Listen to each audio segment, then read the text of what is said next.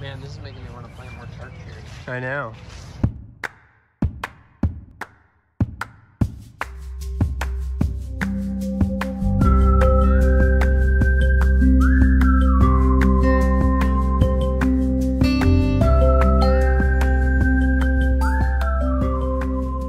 Well, we've got the tart cherry tree here. So this also goes by pie cherry.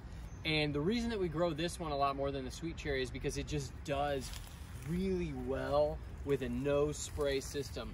Most years the tart cherry tree looks fantastic throughout the year without any spraying.